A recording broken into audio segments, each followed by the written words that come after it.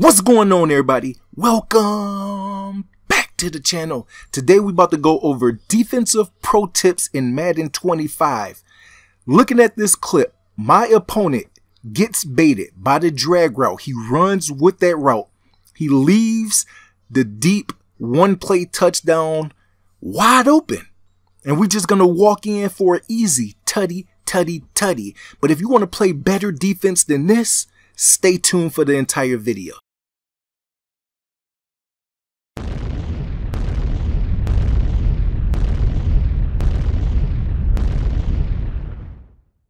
Welcome to the channel, everybody. Make sure that you watch the entire video. There is a gift card in it. Starting off with base defense. Whatever your base defense is, cover 3, cover 4, cover 2, you want to make small adjustments to your defense. You don't want to just go into an entire different play. What do I mean by that? Okay, I have a play that's able to generate pressure. Now, from there, I'm going to make tweaks. So as you can see, my opponent completes that pass. What does that mean to me? That means I'm going to know the rules and the weakness. So that guy is having trouble staying with that guy who he just threw it to, number 1, and he didn't break the pass up.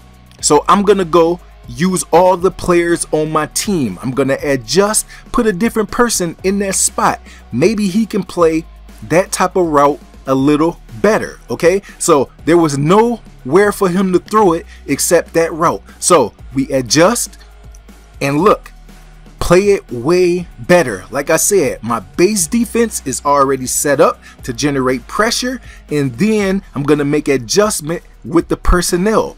Now, number 2, know the weaknesses of your defense. I know that if it's a lot of people to the right side of the field, the left side of the field, I have to cover. So I pay attention to that. Okay, so that was open. He could have threw that super fast as soon as he hiked the ball, but he was paying attention to the right side of the field. So in my mind, I have to pay attention to that, and that's when I switch stick, because I know he's seen something that was open. He don't think I seen something that was open because I gave him the same type of defensive look. But to stay one step ahead of your opponent, pay attention to certain details. Number 1, QB pointing in the wide receiver reaction. He points, he sticks his hand off to the left. Okay, that right there lets me know he put him on some kind of hot route. Is it a streak? Is it a zig? Is it a hitch? Now, I'm going to be watching that left side. He does the same thing to the right side. I'm not worried about the right side because the left side is the weakness on my defense. So I come down and I switch stick right away. Okay, I baited him.